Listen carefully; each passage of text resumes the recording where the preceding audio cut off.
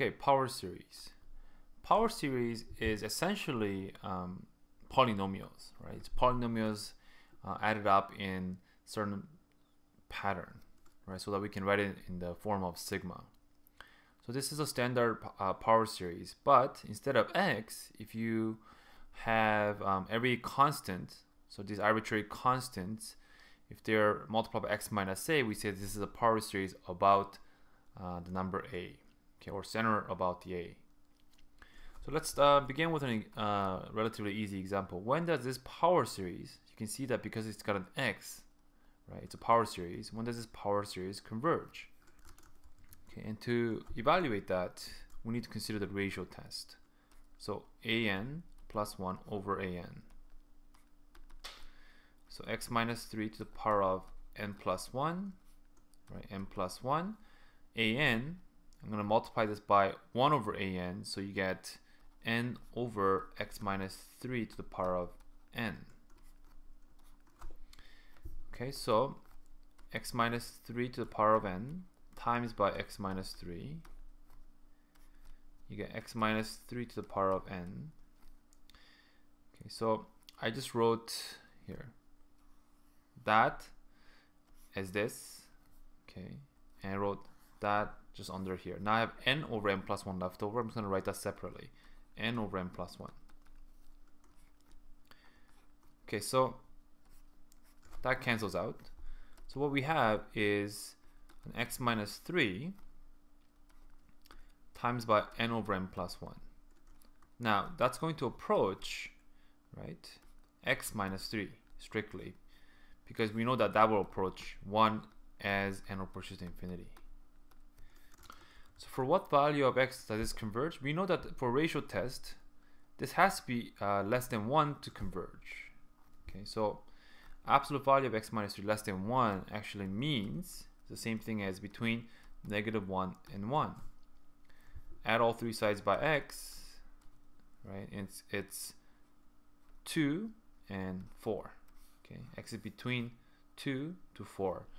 When x fall in that range, right, this particular power series converge. Okay, find the domain of the Bessel function of order 0 defined by this. Okay, so we have to use the ratio test. Right, this whole thing, we let that be an. Right, so then an plus 1. Right, an plus 1 must be this. Right, all the n's replaced with n plus 1. So we get x to the power of 2 times n plus 1. 2 to the power of 2 n plus 1.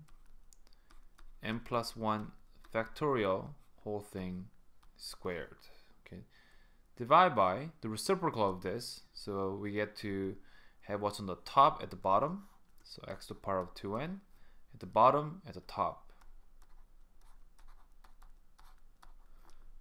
Okay, so let's collect the like factors together. So x to the power of 2n, that's 2n plus 2, so I'm going to write that as x squared all over x to the power of 2n. So I just collected this one and this together.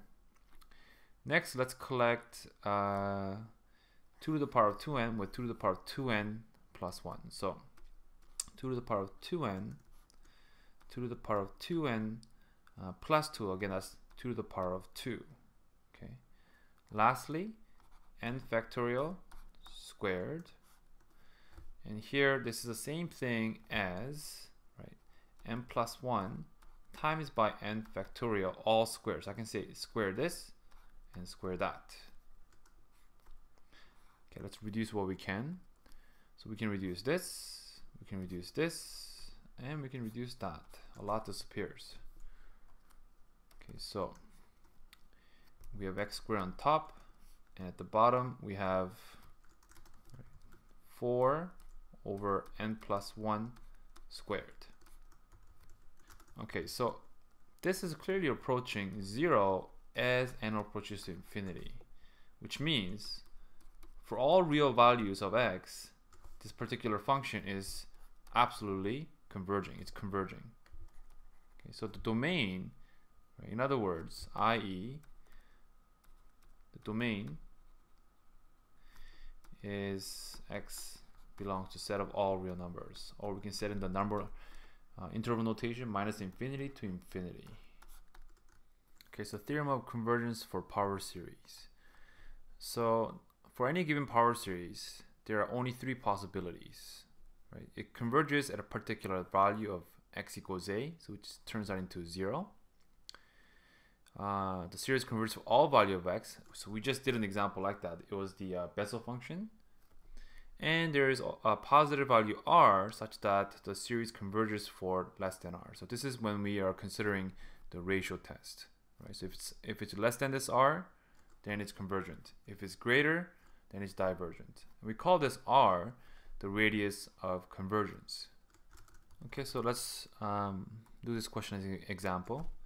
Right, find the radius of convergence for this power function, and we have to consider the ratio test. Okay, so we get minus 3 to the power of n plus 1, x to the power of n plus 1, square root of n plus 1, so square root of n plus 2. Okay, all of that divided by an, so I'm just going to multiply by the reciprocal, so square root of n plus 1.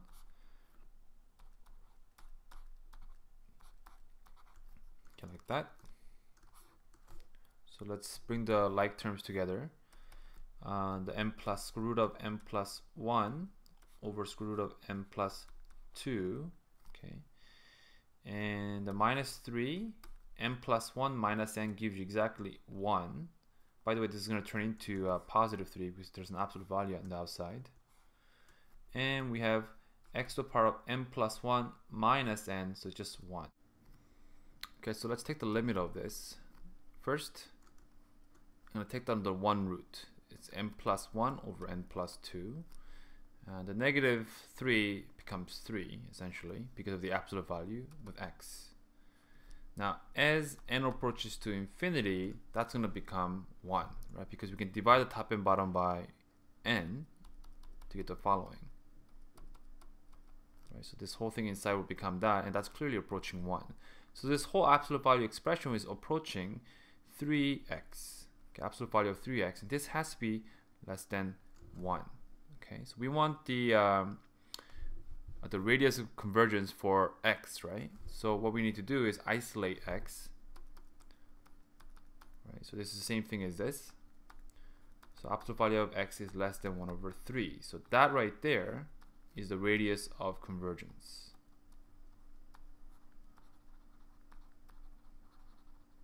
Okay, find the radius of convergence and the interval of convergence of this particular series. So let's consider the ratio test again. An over an plus 1 over an.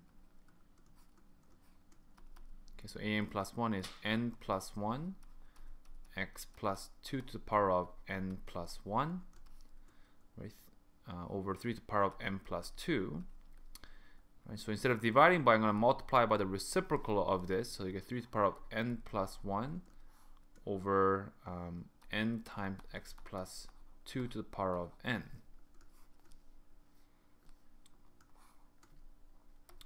Okay, so if you combine the x plus 2 to the power of n plus 1,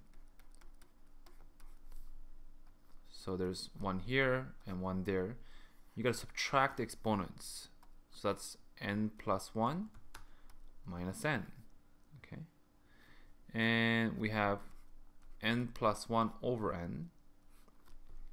And we have 3 to the power of n plus 1 minus n plus 2.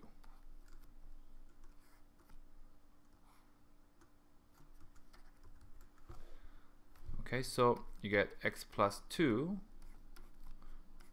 n plus 1 over n, and that gives you exactly 1 over 3. So this is going to approach, right? It's going to approach just 1 over 3 x plus 2 absolute value as n approaches to infinity, because we know that this is a simple rational expression and that's going to approach 1 as n approaches to infinity. Okay, so this has to be less than 1 to converge, for the power series to converge, which means the same thing as this. So if I isolate the absolute value of x plus 2, it's 1 over 3. It's less than 1 over 3. That's the radius of convergence. Okay, convergence.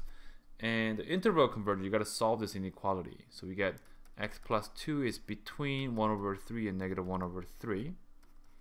So x is between 1 over 3 minus 2. That gives you minus 5 over 3 minus 7 over 3. Okay, so this is the interval of convergence.